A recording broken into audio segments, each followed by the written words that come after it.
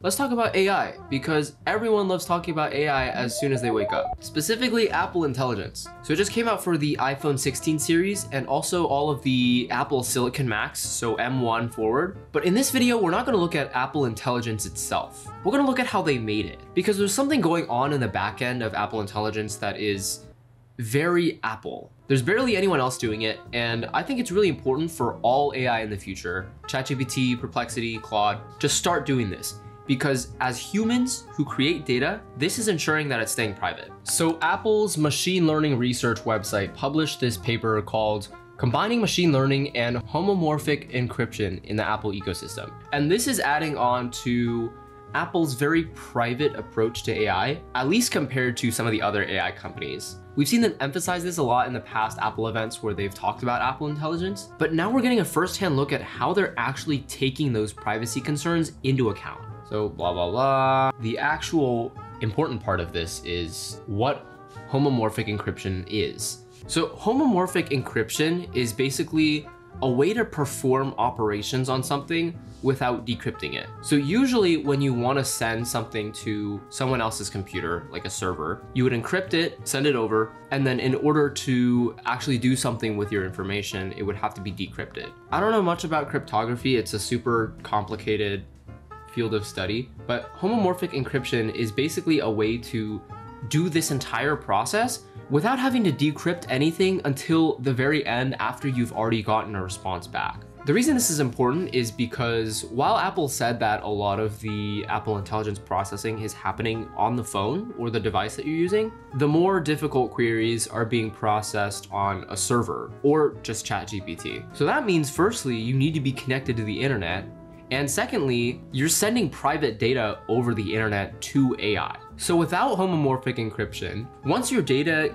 gets to the server, it has to be decrypted, processed, re-encrypted, and then sent back to you. With homomorphic encryption, the server doesn't need to do any of that decrypting.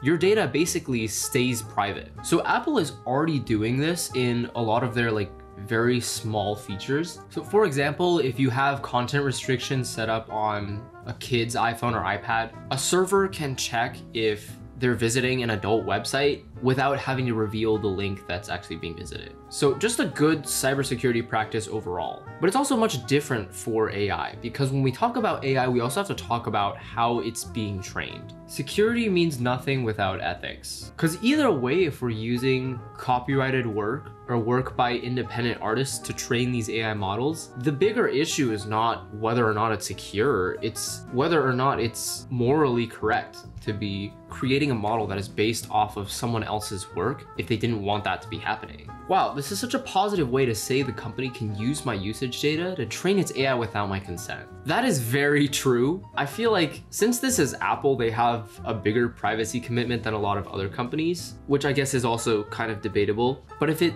were started by any other company, this is just a really roundabout way of taking all of your data and just milking it dry. This guy kind of explains the very complicated subject of homomorphic computing pretty well. It's a lot of very complicated math, but it's as if you learned about something subconsciously.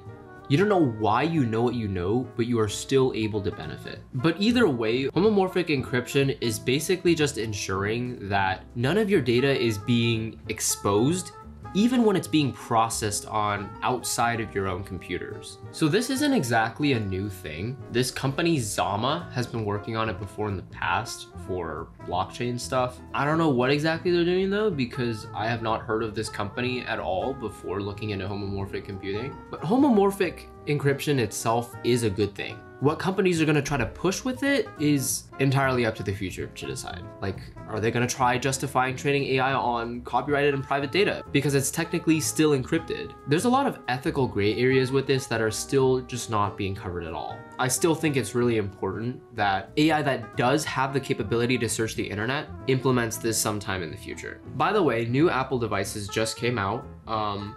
This morning, actually, the M4 Pro and M4 Max MacBook Pros just came out. We've got the same old design. They all start at the same price as last year, but we actually get a RAM bump up from 18 gigabytes to 24 gigabytes. And then for the 14-inch M4 non-Pro MacBook Pro, we get 16 gigabytes of RAM instead of 8. So I'm suspecting this has something to do with running Apple Intelligence because it seems like it's pretty heavy on the RAM. But I think this was by far the most irritating upgrade to do. Like, it was just not reasonable to pay $200 to upgrade the RAM. So that's good to see. We also have the new really small Mac Mini. And there's a bit of controversy around this. Oh, look at the keyboards they're showing here. Okay, so there's a bit of controversy around this Mac in that the power button has now been moved to the bottom. People are like, oh, this is the magic mouse all over again. But I think it's also been like slightly raised, so it's easier to push the button. Before it was,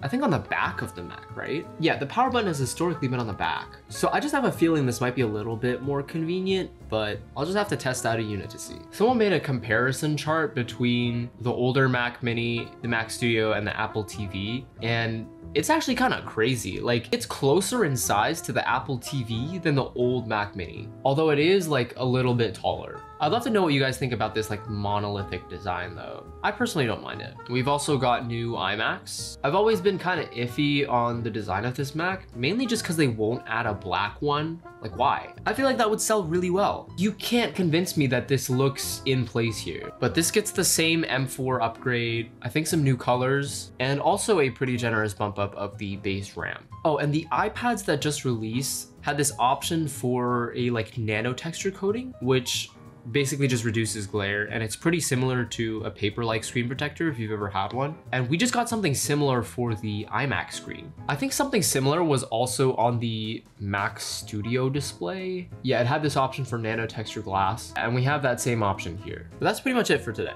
Let me know what you think about homomorphic computing. I keep saying homomorphic computing. Homomorphic encryption down in the comments. Do you think it's a big deal? What does it mean for companies training their AI on our data? And also, what do you think about these new updates? I know the thing that excites me the most is the bumped up RAM for the same entry price. Like, I'm starting to get tempted to upgrade from my M1 Pro. But other than that, I'll see you in the next one.